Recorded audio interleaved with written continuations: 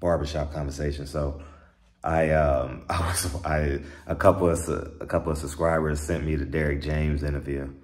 For those of you who don't know, it's MK Boxing, damn, KB Boxing, RB Boxing, one of the two, but type in Derrick James in the YouTube, it'll probably pop up. And I saw Derrick James, he was drinking his water, right? And he says, one of the guys asked him a question, and Derrick James says, which one?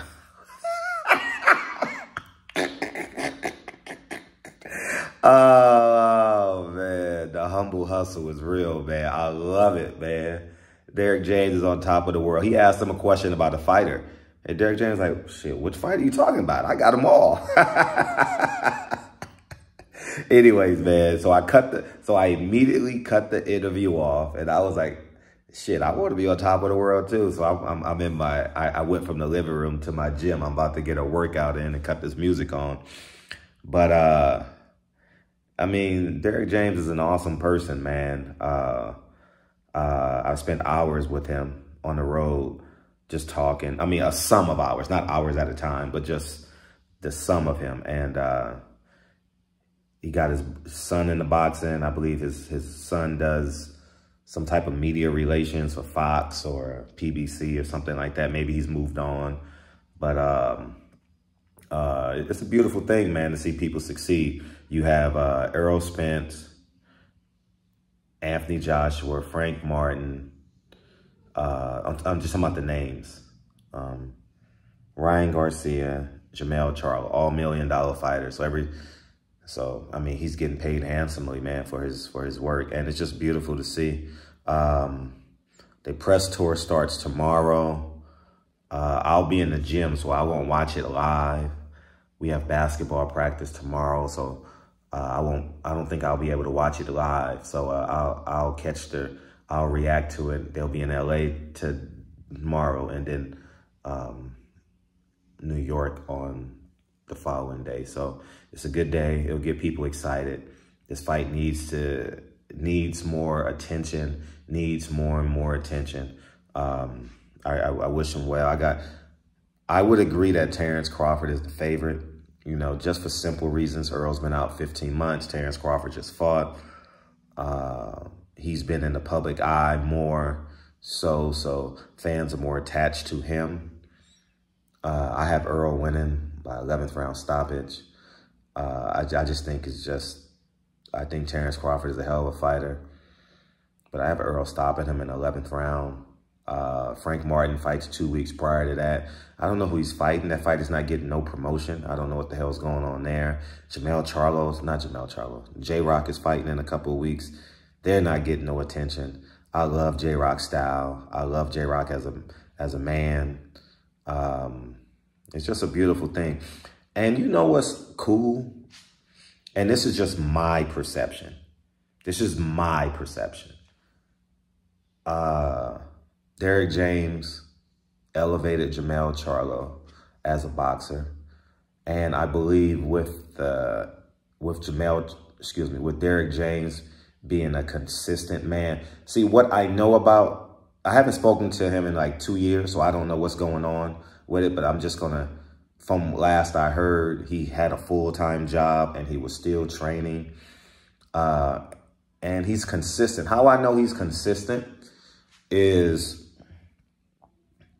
I saw a video 2 weeks ago or 3 weeks ago with Earl Spence in the gym, and that guy with one arm is still in the gym, training, shooting, throwing those shots. So there's a level of consistency with Derrick James. There's no turnover, you know. His ego is not bigger than his gym. What else can I say? About Jermell Charlo. I like Jermell Charlo. Brian Custard went to his house for the Final Four. I thought that was beautiful. I love that. I'm very hard on Jermell because I got shooters that'll kill you and they'll do years in time for me. I thought that was just sheer ignorance. Moreover than that, I think the consistency of Derrick James has played a huge part in Jermell Charlo's development outside the ring. I clipped a piece of his interview with, God damn it. What interview did he have that went viral? Oh, Fight Hub City, Fight Town City with Steven Jackson. He says, I've been a part of my child's life every day of his life. I thought that was beautiful. Like, you guys know where I stand on fatherhood since day one. And so you guys know, one of the reasons PBC got mad at me because I kept taking my kids to the press conference. I kept taking Lincoln to press conferences. What's that lady name? Susie, Stacy? What's the lady that don't like me at PBC? Anyways, I forgot her name. Shelly? Sylvia? Not Sylvia. I forgot the lady's name that don't like me at PBC. But she used to tell me, you can't bring your son. I did it like 10 to 15 times, dog. But anyways, man. Rebecca, we'll just, I don't know. Y'all know who I'm talking about, the media credential lady. And, but just the sheer development of Jamel Charlo, admirable. We all know the redemption story in Earl Spence. It's great to see. And I think Derrick James, he got Trainer of the Year this past weekend. He should be in the running for Man of the Year. I think Kevin Cunningham should be in the running for what he's done with keeping Adrian Broner attached to box. I know people have their opinions on how Adrian Broner looked, but to go through three promotional companies in less than a year and keep that man attached to boxing, PBC, BLK Prime, Don King, and have that man walk into the ring Friday. I think he's done an amazing job. I think Kevin Cunningham, Derrick James. There's some other ones that I just can't think of. I think Tank Davis needs to go back to Kevin Cunningham. There's a lot of great men in boxing that are huge assets to these fighters. And I posted about 3 months ago on my Instagram, y'all should forever thank y'all coaches, because y'all coaches do thankless jobs. And Derrick James is the ones that get, and Kevin Cunningham are the ones that get paid handsomely for their duties. But there are coaches like me who volunteer. I'm about to go volunteer in about an hour for Lincoln's basketball team. I don't get paid for it. I'm not desiring to get paid for it. I'm just saying, like, all across the world, there are trainers that do thankless jobs, man, and they should be appreciated.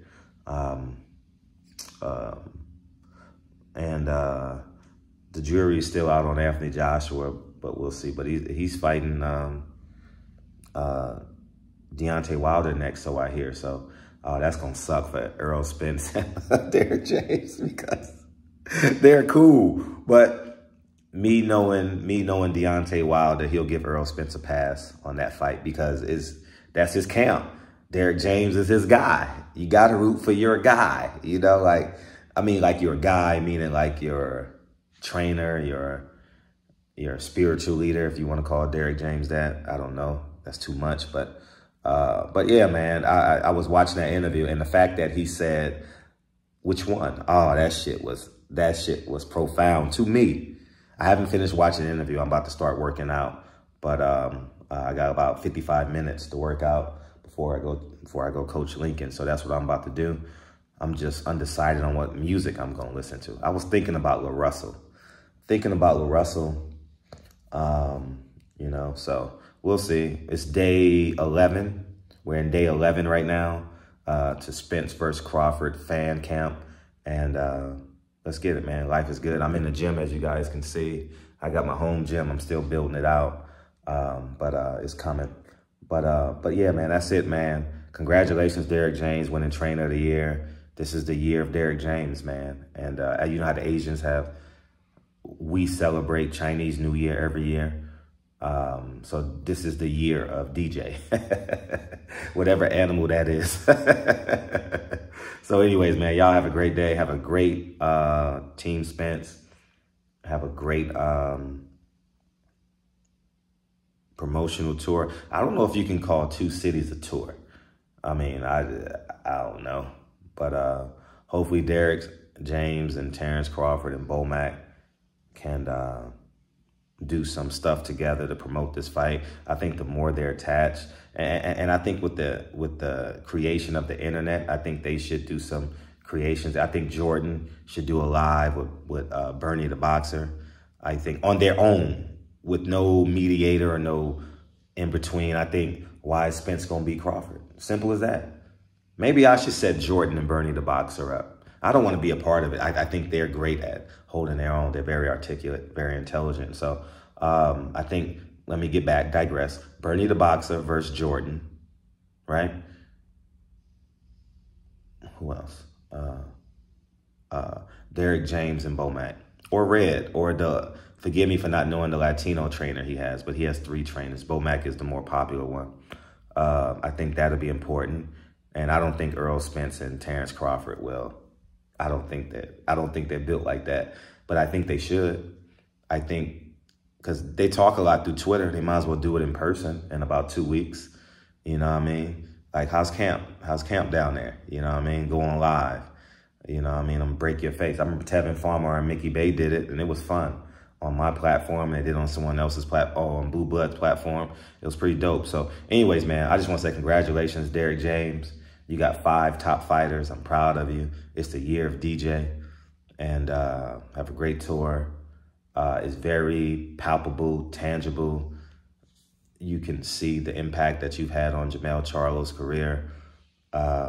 I thought Jermell Charlo was Jamal Charlo's little brother. I'll be honest. I'm not lying. And then Jermell just kept on ascending, kept on his ascension, and it hasn't stopped yet. You know, you're going to have to find ways to get some fights, be more active, because you got to make some money.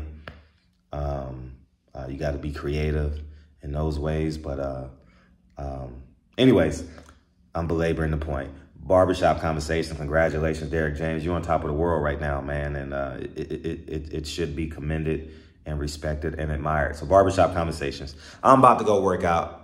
Derrick James said, which one? Shit, I'm about to go to this gym, be like, which exercise am I doing? I'm gone. Peace. And he has an elevator in his house, y'all. I forgot. He has an elevator in his house. So Derrick James is all the way up. Congratulations, man. Peace.